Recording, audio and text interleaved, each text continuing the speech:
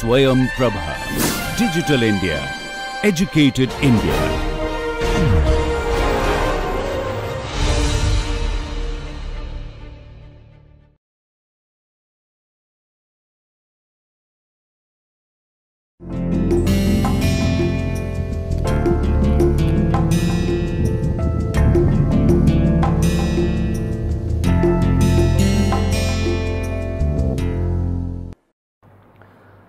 Welcome to this session. In continuation to the previous session where we discussed the problem of moral hazard, how moral hazard problem influence the financial structure in debt market and equity market. In continuation to that, in today's session we are going to discuss what are the tools to reduce the moral hazard problem in both equity and debt market. So, we have seen that borrowers have incentive to take on projects that are riskier than lenders would like to because of the moral hazard issues, right. So, let us go one by one what are the tools to help solve the moral hazard problem in debt contracts to begin with. One of the solution is to increase as for net worth and collateral. That means when borrowers have more at stake because of their net worth is high or the collateral they have pledged to the lender is valuable, the risk of moral hazard, that the temptation to act in a manner that lenders find objectionable is greatly reduced because the borrower themselves have a lot to lose. So, that means these are incentive compatible. That means high net worth and collateral provide to the moral hazard problem is to say that it makes the debt contract incentive compatible. That is, it aligns the incentive of the borrowers with those of the lender. That means the greater the borrower's net worth and collateral pledge, then the greater the borrower's incentive to behave in the way that the lender expects and desires, the smaller the moral hazard problem in the debt contract.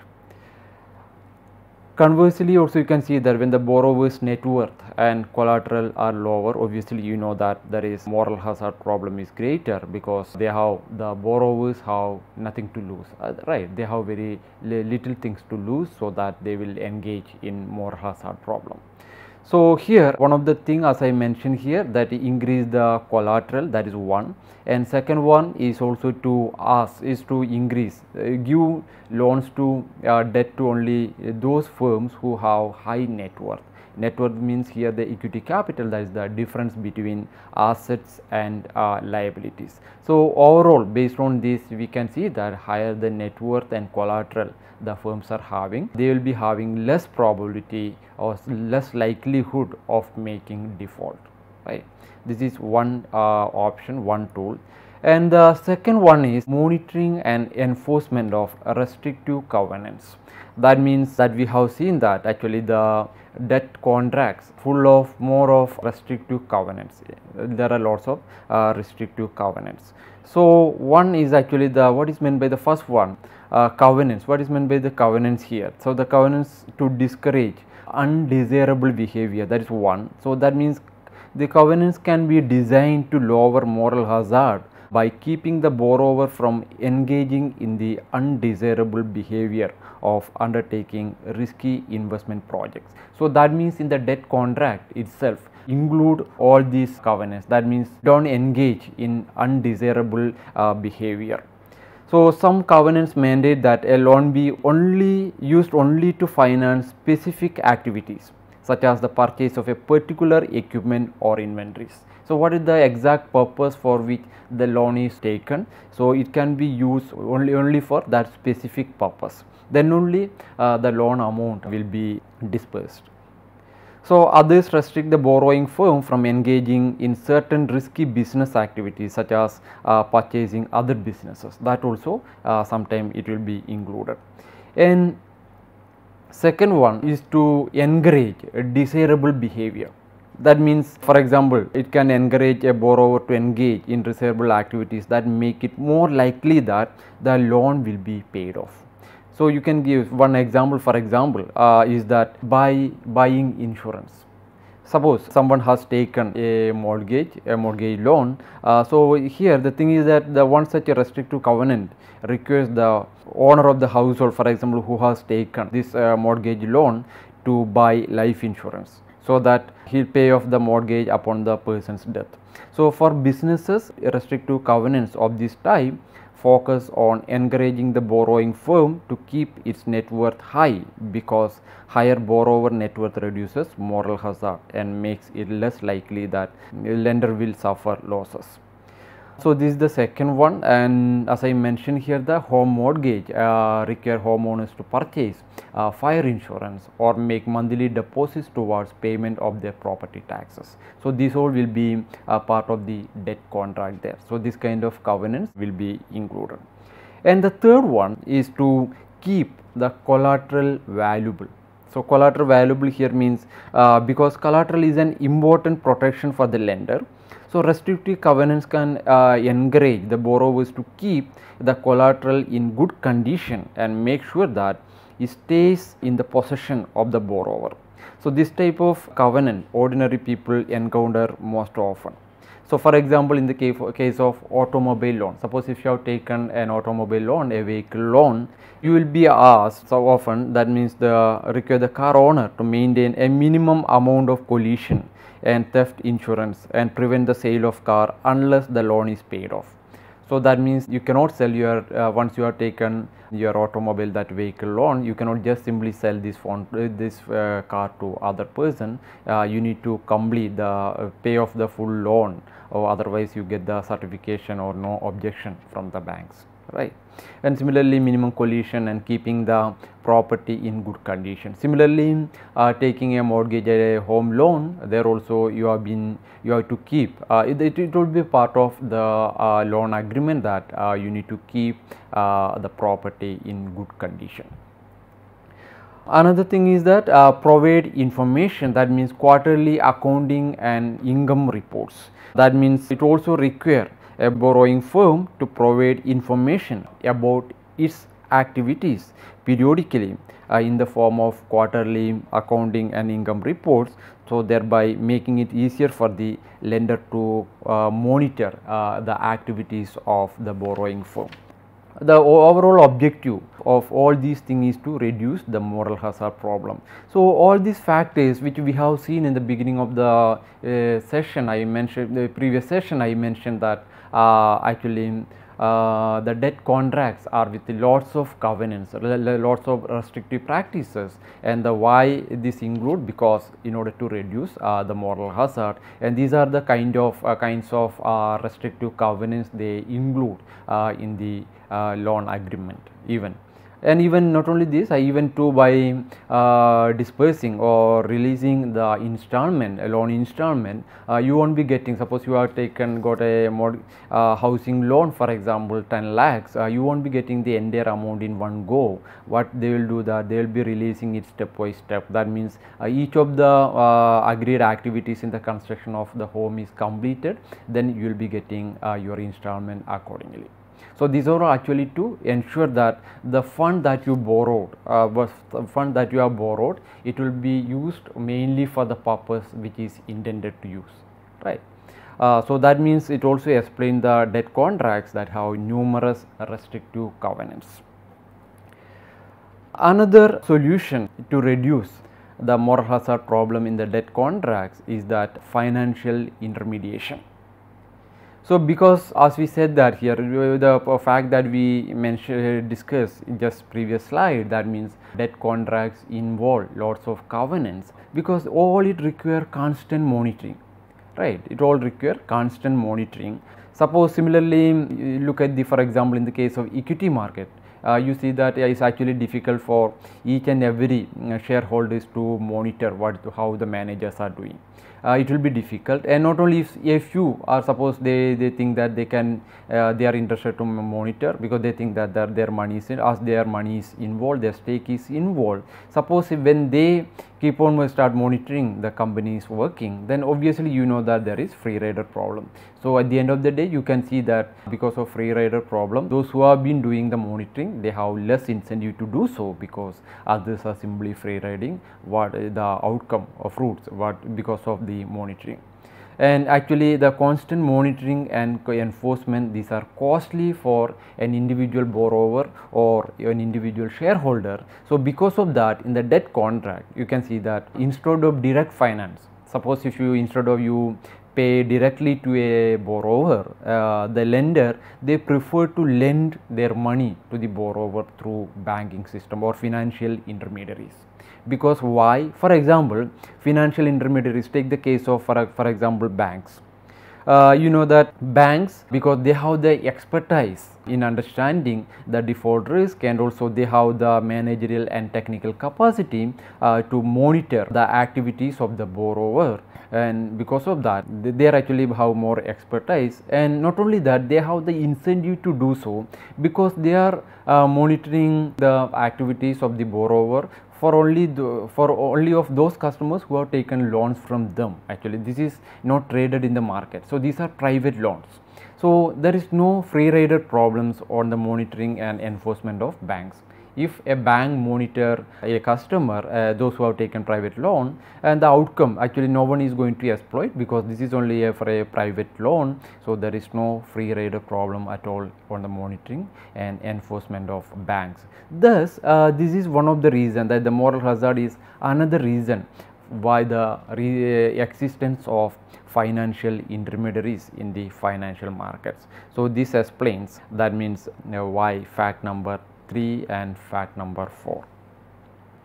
So this is the summary table that explains the asymmetric problem and the tools to solve them. So this is a summary table. This I have taken from the main textbook, Mishkin textbook, Economics of Money, Banking and Financial Markets. So here one by one, for example, asymmetric information problem, adverse selection problem, and these are the tools to solve it. I want to again say that we cannot completely eliminate this problem, we cannot completely solve it, we can only minimize this problem, the adverse selection problem. Still, if you look at the finance market, you can see that there are always adverse selection problems are there, that is more prevalent in the finance market. And this also explain the fact number, these many fact number which are all mentioned here. So that all this for a summary. Then coming to moral hazard in equity contracts, separately that equity contracts, these are the tools to resolve it. Then in the debt contracts, these are the tools to minimize the problem of moral hazard. So these are the two kinds of resulting outcome of asymmetric information that we mentioned, adverse selection and moral hazard. And as we discussed in previous session, that if these two problems are not solved or not minimized, the market, the finance market is going to collapse, actually the complete market failure. Because of this market failure, you can see that there won't be a financial market at all. So that means if there are no finance market, actually you know that the growth of any economy actually depends mostly, also depends mostly on, apart from other conditions, depends mostly on how sound is their financial market. Because transferring resources from the lenders who are having surplus fund to the needy people, to those who can make the best use of these funds, who can use this capital in an efficient way. In order to make this flow of fund, we need a sound financial system. For that, these two problems, the resulting from asymmetric information, that adverse selection and moral hazard, it should be reduced. Then only we can ensure that there is a sound financial system which would eventually lead to high economic growth, employment and increase in the standard of living of people. So now after discussing all these things, let us see that how financial development, that means reduce asymmetric information problem and can lead to economic growth and economic development.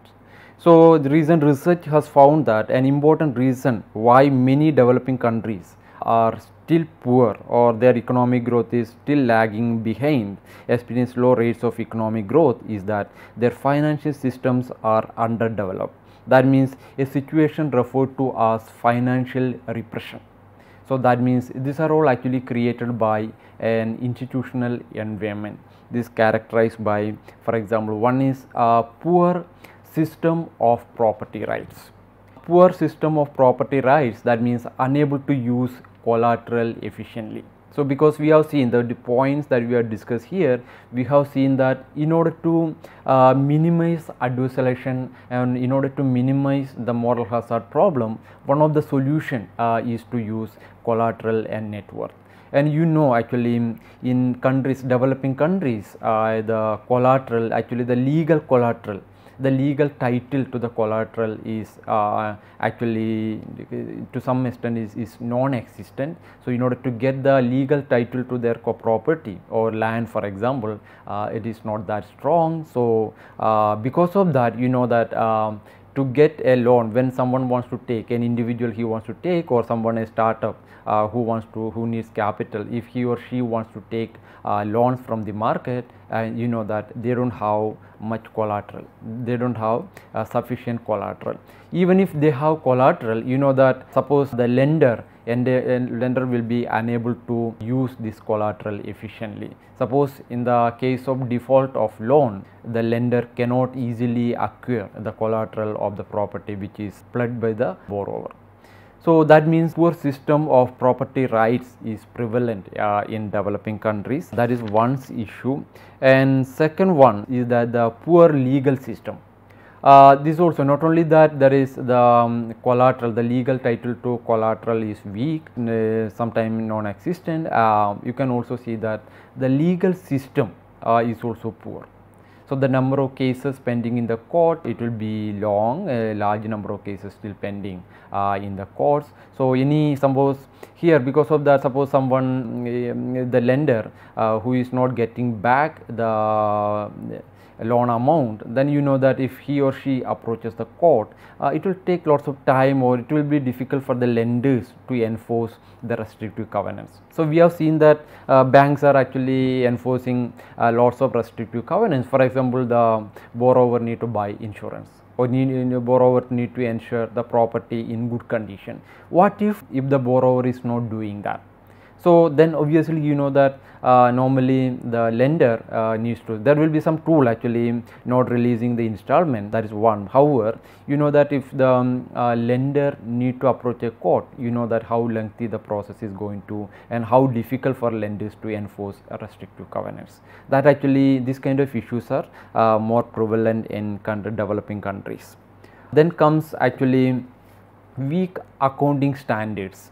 So in order to make the information clear, that means revealing the information honestly, that means the normally independent auditors and accountants are appointed, but you know that actually the accounting standards in most developing countries, as per the research and from many reports, it has been shown that the accounting practices are often weak. So because of that, there is less access to information of the borrowers, of the borrowing firms, and also to about the firms who is issuing IPOs, equity. So obviously you know that all this will lead to information asymmetry, and because of that you can also see that this all actually hampers the working of financial market, efficient working of financial market. Then another thing you can observe that in most developing countries, the government intervention through directed credit programs and state owned banks.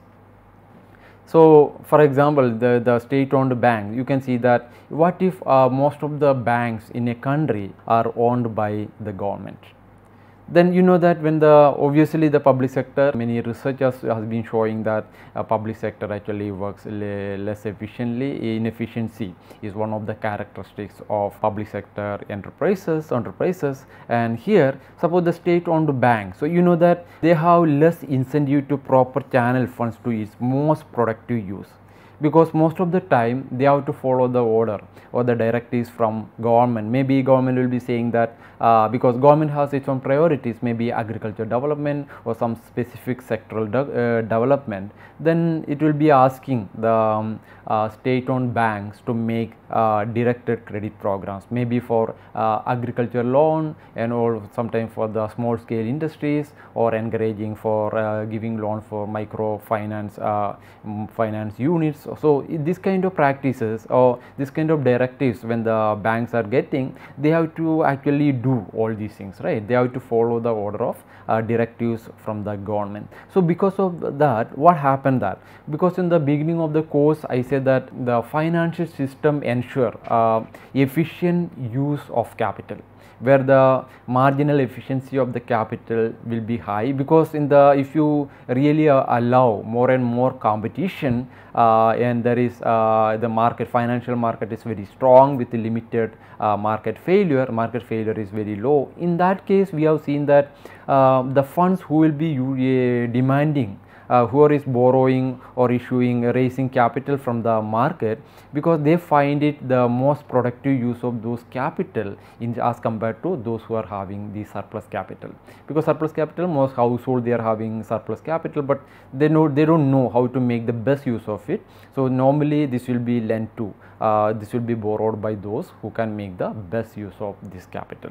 So, but here you can see that because the banks are government owned, so that they won't be able to make less incentive to proper channel funds to its most productive use. And banks forced to buy, you know, often government, banks will be forced to buy government bonds and also told to lend government at short notice. You know that most of the developing countries, low and middle income countries, they are having budget fiscal deficit. That you know that fiscal deficit is nothing but the borrowing requirements for the government.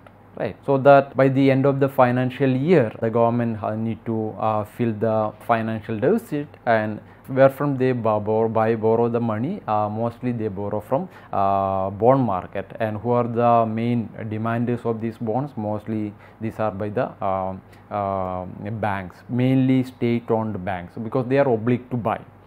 Right. So these kind of things, what happened that this kind of things lead to a kind of financial repression in these countries, and that means actually their financial system is going to be weak. So looking at these financial systems in developing and transition countries face several difficulties that keep them from operating efficiently. In many developing countries, the system of property rights, whichever we discuss, is function very poorly. So let us see this issue, that the financial repression or a weak financial system, how does it affect the economic growth. So let us take the case of China for example here. You know that although China appears to be on its way to becoming an economic powerhouse, its financial development remains in the early stages. You might have observed that it has a weak legal system comparatively, and it has poor enforcement of financial contracts as per some of the available research documents and reports. And also it has been recorded that the accounting practices in the country as compared to the other western system, they have low accounting standards, just like almost comparable to India as well, and hard to find high quality information. So regulation of the banking sector in its formative stages in the country. So, but you can obviously see that China is one of the fast growing economy in the world and is almost catching up with the US economic growth. So you can see that why high growth rates in the past 20 years in China. Is it because of the financial system or is it because of something else? So what the research showed that is not because of the financial system, is because of some other factors, for example high saving rates. So before that I said that though the per capita income is growing fast, however per capita income is only 1/10 of the USA. However, what contributed to the high economic growth or to make China an economic powerhouse is one actually the high saving rates in the country, in China. So you can see that there was high savings rate. Because of that, increase in capital formation combined with a labor movement from low productivity subsistence sector to the high growth sectors, that is manufacturing and service sectors. That actually the surplus labor moved from the subsistence agriculture sector, and the agrarian economy gradually transformed into industry and service sector economy. So actually research also showed that the China's economic growth would have been even faster if their financial system is also very strong. So When we compare this one, the growth story of China with of the USSR, because USSR was a economic superpower, economic and defense superpower in the 1950s and 60s. So what you can see that actually when we compare these two countries example, USSR shared many characteristics of the modern day China. And you can see that USSR case, they use the scope of labor mobility from subsistence sector to the manufacturing sector. But you know that USSR, they were unable to develop a good financial system. So they have been excelling in engineering and other researches, however, not much in finance research. So maybe that may be one of the reason, because we cannot say there are so many other factors, social, political and other economic aspects, but one of the reason why they couldn't become a economic superpower, one of the reason is that maybe because they didn't have a strong financial system. So you can see here that what happened in China, because they understood, I think, so not all the as per the many reports is say that China actually learned the lessons from what happened in USSR, for example, because it's almost comparable with the USSR, but China, you know, they understood the next stage of development. The reason when you go through their reports and research papers from China in the recent period, you can see that there have been lots of discussion about developing a robust and vibrant financial system. Right, that means the leadership is well aware of that challenge and they have been working towards that.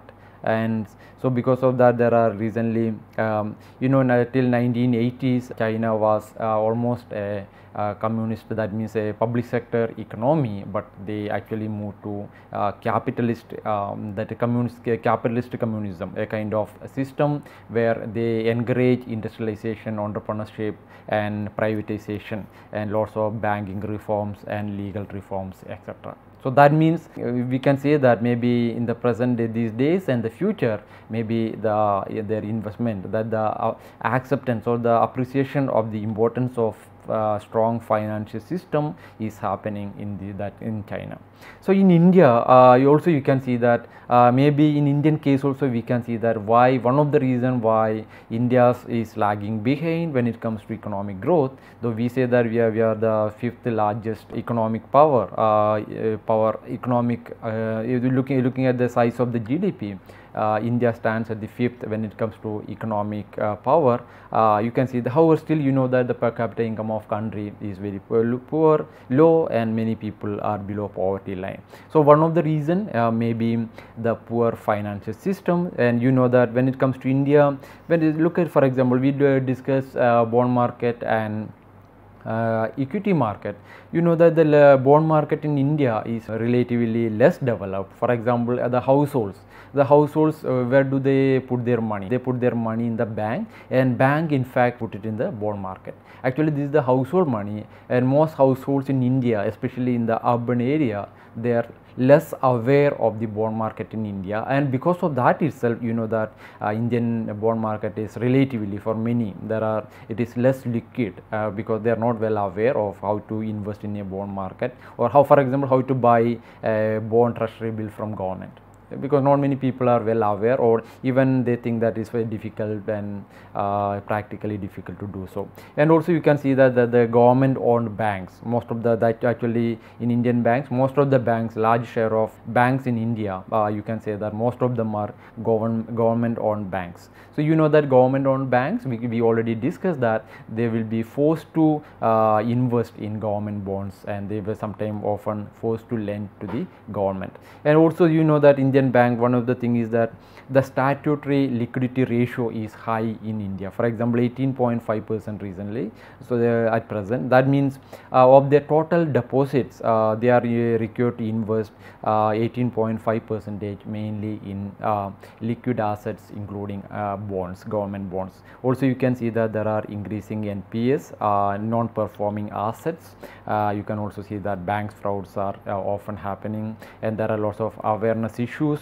We also have relatively poor financial system, etc. So these are all the factors that affect, obviously maybe affecting India's economic growth. So overall in this session we have discussed the moral hazard issues, how to resolve it, and then we little bit applied by taking insights from previous session how the development of financial system is important for economic growth as well. Thank you.